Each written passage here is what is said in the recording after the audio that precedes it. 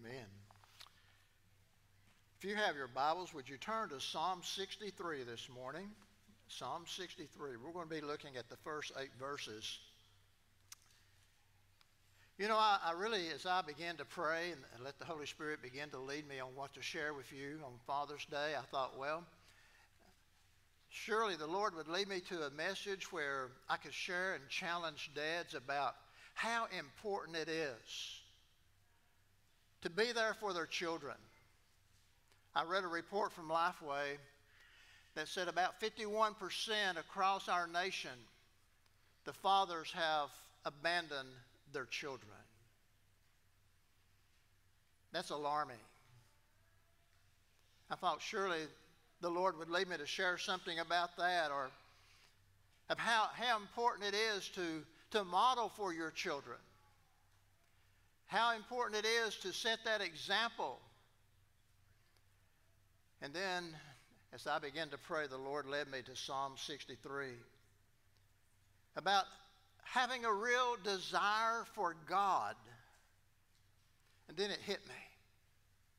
If we're pursuing God, if we're pursuing that relationship with the Lord Jesus Christ, indeed, if you have that relationship, then everything about fatherhood begins to fall into place. You know, sometimes we experience some setbacks in our life, and you can kind of expect to use the analogy, bad weather, to come along. We make the best plans we can, not knowing what really lies ahead. King David found himself in that kind of situation. He faced a variety of bitter disappointments, and from time to time, the prophet Samuel would announce that he would be king, and that he would face some personal, physical, and even political dangers. Now as king, things begin not to look so good, because his own son, Absalom, began to conspire against him and rebel against him. Can you imagine your own son rebelling against you? But yet that's exactly what was happening. Sometimes, and I'm sure some of you could testify, we have rebellious children for a number of reasons. And David began to flee for his life, and he found himself in a desert. I don't think that was accidental, and he probably wrote this psalm from there because God maybe had placed him there to reveal something about his own spiritual condition. He was looking around. It was a very dry. Sometimes, if we're not careful, we can find ourselves spiritually dry. And this is not just for dads, even though this is Father's Day. This is for absolutely everyone. But we can find ourselves in that place. We can find ourselves in a very parched, hardened, dry place spiritually. And we need to be refreshed and renewed in the things of the Lord. And so out of that, David writes this psalm. And would you stand with me in honor of the reading of God's word this morning? And he cries out, "O God, you are my God. Early will I seek you. My soul thirsts for you. My flesh longs for you in a dry and thirsty land where there's no water. So I have looked for you in the sanctuary to see your power and your glory, because your loving kindness is better than life. My lips shall praise you. Thus I will bless you while I live. I will lift up my hands in your name." Someone asked me one time, several years ago, is there any place in the Bible that somehow lets you know that it's all right to raise your hands in praise? Well, here's you one of many. I will lift my hands in your name. My soul shall be satisfied as with the fat and the goodness, the marrow and the fatness, and my mouth shall praise you with joyful lips. When I remember you on my bed, I meditate on you in the night watches, because you have been my help. Therefore, in the shadow of your wings, I will rejoice. My soul follows close behind you. Your right hand upholds me. Father, I pray this morning, there might be some dads that are struggling. There might be others that are struggling today, and they feel spiritually dry, spiritually parched, desiring something much more than what they're experiencing. And I pray today, Lord, I pray that if there's someone here that does not know you, that today would be the day of salvation. I pray, Father, this morning, that if there's someone that feels that spiritual dryness today, that their souls will be renewed, refreshed, and they'll have a fresh desire for you like they've never had before. I pray now that you'll lead us in all that's said and done. May you receive the glory, and we ask this in Jesus' name.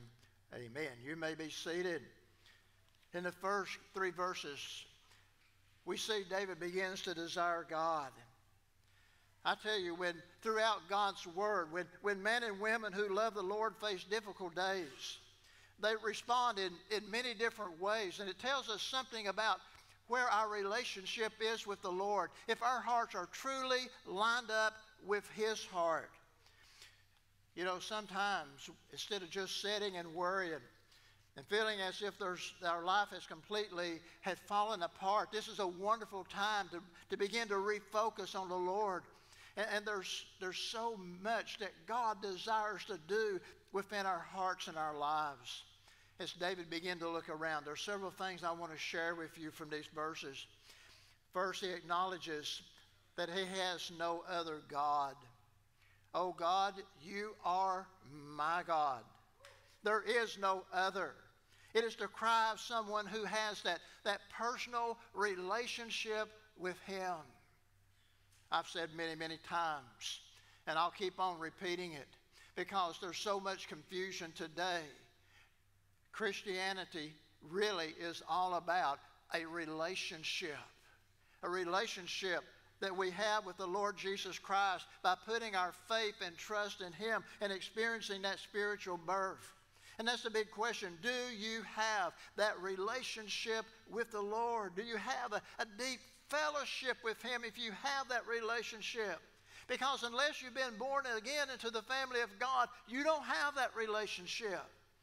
And once you've been born, there must be that surrender, that letting go, so that you can enjoy that constant fellowship with Him.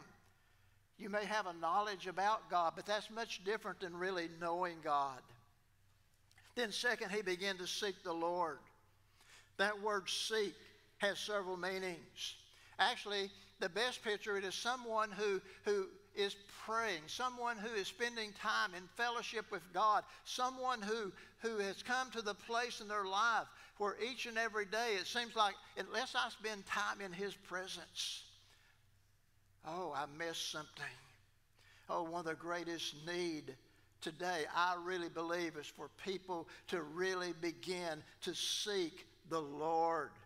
How important that is.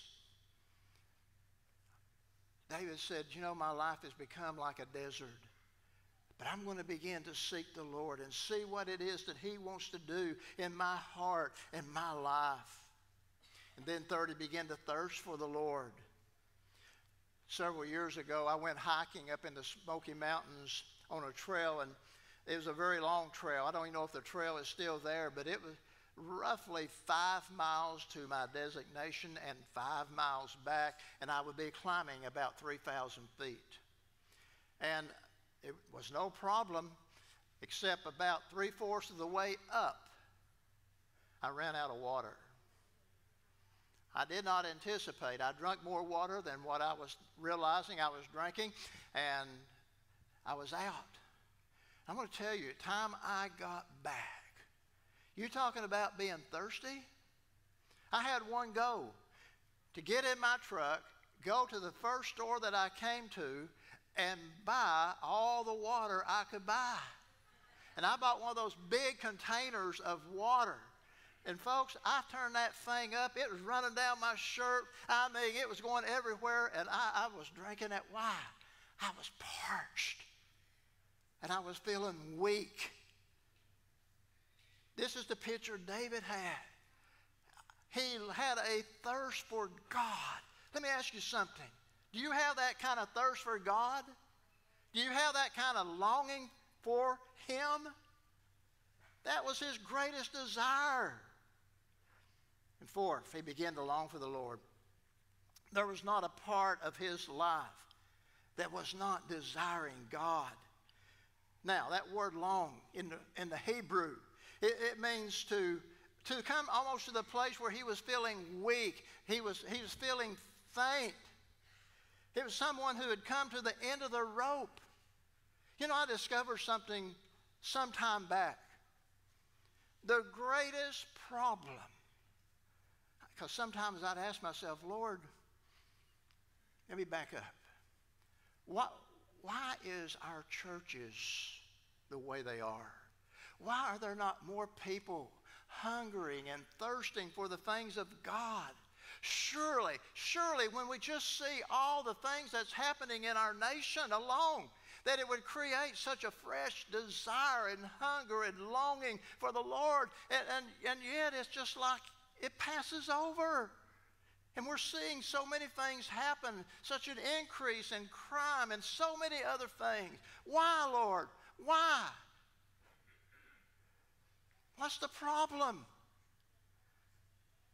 And then the Holy Spirit spoke to my heart one day, real clear. He said, I'll tell you what the problem is. It's you.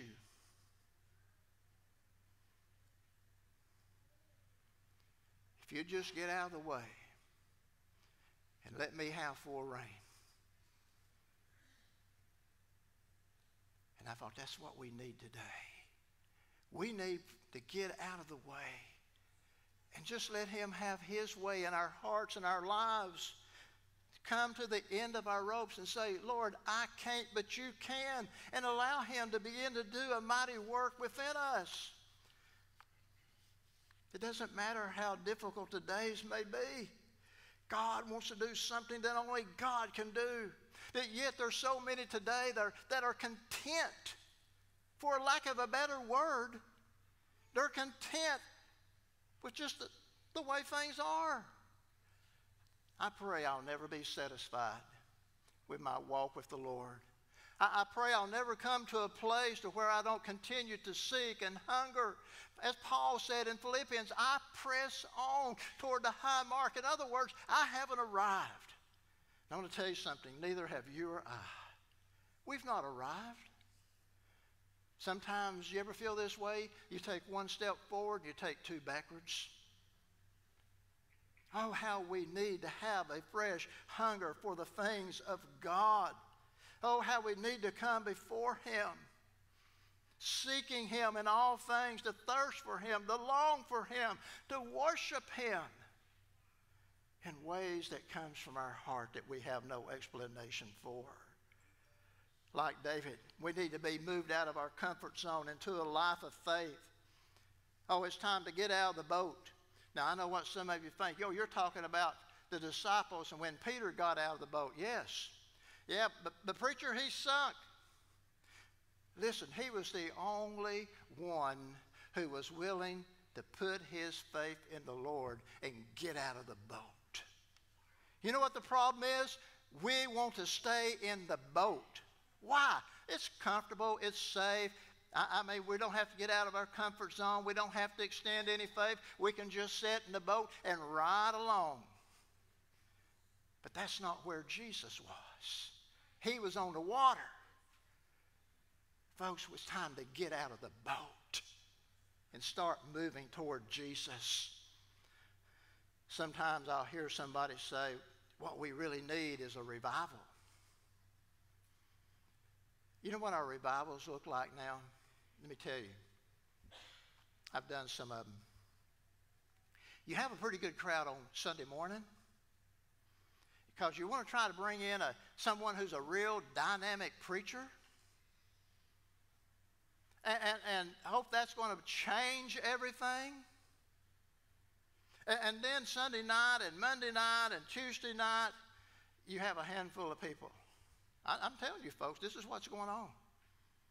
And then Wednesday night gets a little bit better because you have your Wednesday night crowd, but not a whole lot.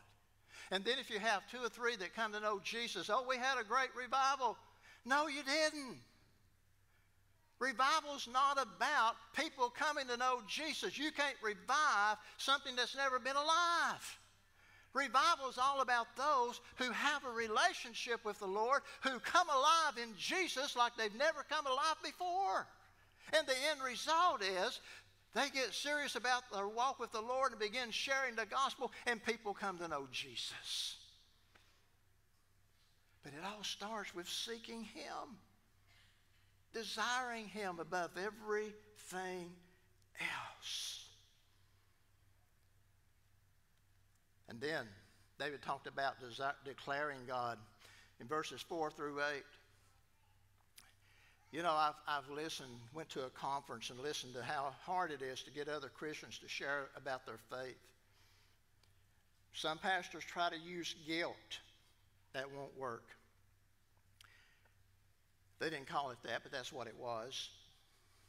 Others tried using a one-on-one approach, hoping that somehow that's going to get people fired up. Even within our own Southern Baptist Convention. And I may sound a little condescending and critical at this point. I don't mean to. I'm thankful for everyone that came to know Jesus. But we've went through EE, Evangelism Explosion, back in the 70s. That's before some of your time, I realize that. We went through Master Life. We went through Grow. We've done faith. I mean, we've done a number of things that would be short-lived. Everybody get excited. 6 weeks later, it disappears. What's going on? It's not our strategy. It's our heart. And so our hearts are lined up with His. And we have a fresh hunger and desire for the Lord. When that happens, listen, I couldn't stop you from telling someone about Jesus if I wanted to. Of course, I wouldn't want to, but I'm just telling you, that's what will move us like we've never been moved before. David began to experience some things as he began to seek the Lord. Notice one of the first things he did, he began to praise the Lord. I mean, I'm not talking about just simply going through the motion. I'm talking about genuine praise. Oh, he began to praise God for all that he did and for all that he was doing. He was praising God because something inside of him had changed. Not his circumstances, but something in his heart and his life. Sometimes our circumstances don't change, but our praise can. And we can begin to praise Him and seek Him in ways like we never have before. Now here's a wonderful truth that I want to share with you that God has made known to me. When we live in a place where our hearts and our lives are surrendered to the control of the Holy Spirit of God, you're going to find yourself in a state of worship almost every single day. In conversation with God every day. I've told you before, I'm sure there's people who look at me and wonder, what's wrong with that guy? They'll look over and I'm stopped at a red light and I'm over here just talking to the Lord hard as I can talk. That's all right. If it wasn't for the fact that it's dangerous enough the way it's driving, I'd probably just throw my hands up sometimes and just say, oh, thank you, Jesus.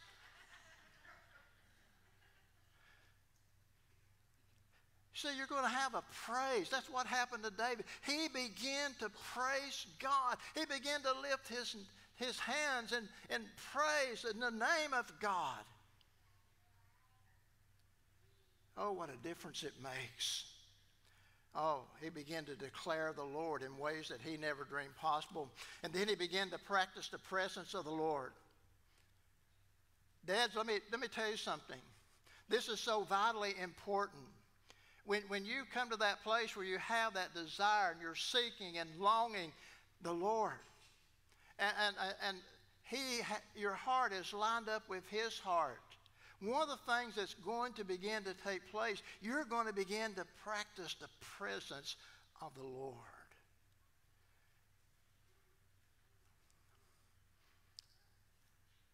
I hate to say this, but I want to tell you something, folks. I was in a home, had two other people with me. There were children there. I call them children. They were 12, 13 years old. And they began to use some of the most awful language I've ever heard in all of my life. There were other things that were said and done that I can't even repeat. But I had to ask the children a question. Where did this come from? And a little 12-year-old girl spoke up real fast. My mama said it was okay.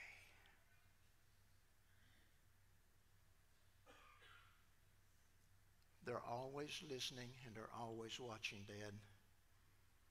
They're looking to you. You can fake a lot of things. Let me tell you something. You can't fake your love for Jesus. They know if it's real. They know if it's genuine. I can always tell when someone's been in the presence of the Lord, almost all the time. It just kind of bubbles out, and I love it. It's there. You know that the Holy Spirit has been dealing with their hearts and their lives. I read about a wonderful experience that had taken place that well illustrates what I'm talking about. Matter of fact, there was a well-known professional golfer. True story, by the way.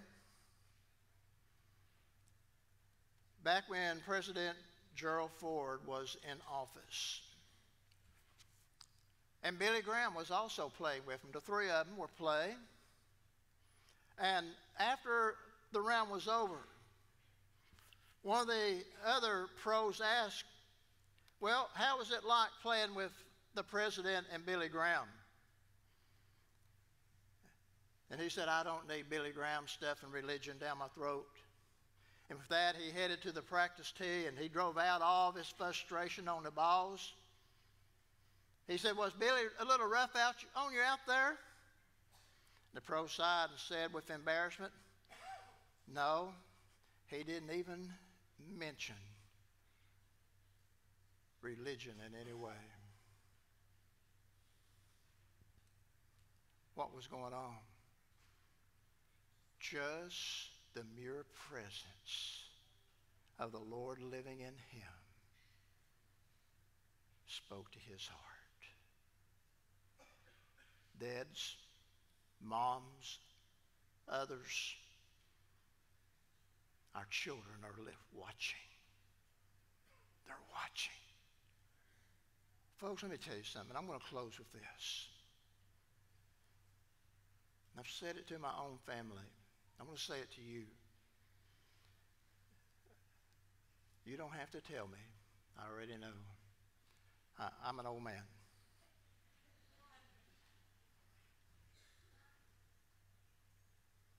I am. I'm 70 years old.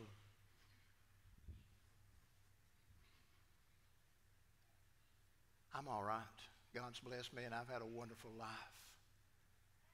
But my heart breaks in two when I think about all these precious children. What's it going to look like? What's the church going to look like when they're my age? If that doesn't alarm you and if that doesn't concern you, there's something wrong in your life spiritually.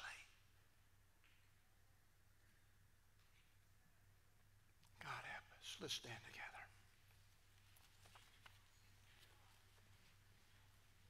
Maybe you're here today. There's never been a time when you've asked Jesus into your heart and life. We have men that'll be standing over here, our deacons. They'll be glad to pray with you. They'll be glad to help you in any way. If you'd like to join the church, just talk to one of these men. They'll help you. They'll tell you what you need to do. I'll be the first to tell you, Lone Oak is not a perfect church. For no other reason, just because of me. But I also will tell you, I've come to know many of you.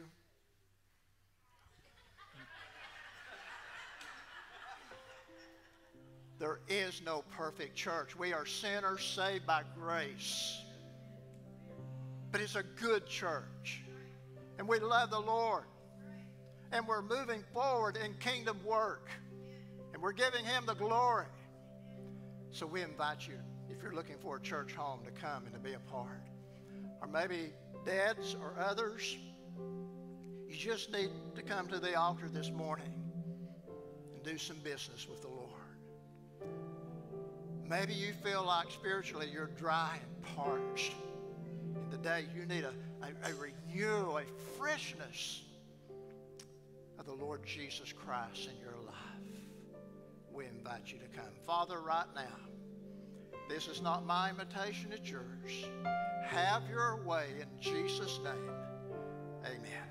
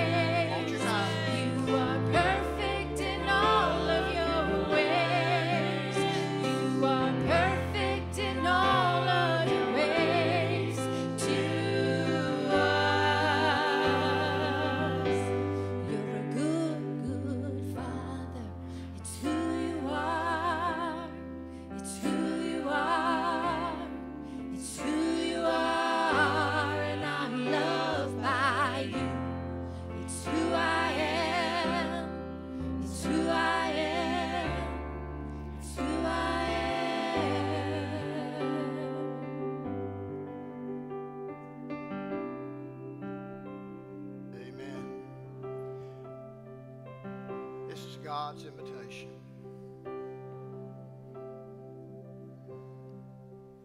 Anyone else?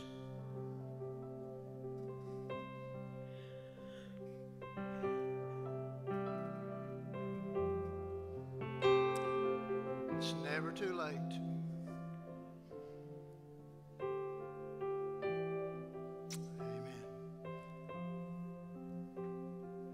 Amen. Brother Jerry, you want to share with us? You may be seated.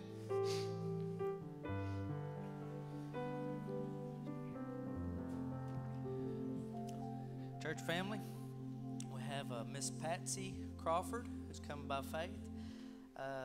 She would like to become a member of Lone Oak Baptist, and we would like to welcome her, and God bless you, Miss Crawford. I make a motion. You got a second? Amen.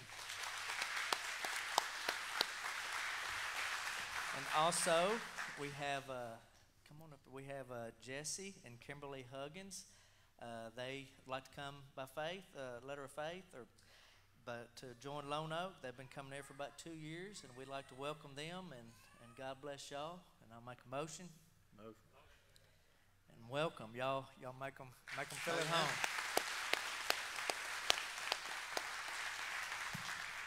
Church family, this morning we also have my good friend Brother John here and Lacey have come before the church to join in membership. If all in favor, please signify by saying amen. Amen. Amen. All right. Yes, sir. I'm sorry. Y'all, I'd like to say, God, our God is good. He brought us Brother Mike in time of need, and I'd like to publicly thank him for the job he's done.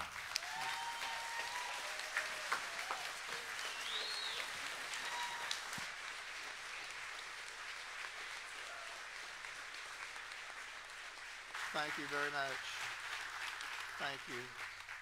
What a joy and privilege it's been. I've come to love you and appreciate you in ways you'll never dream of.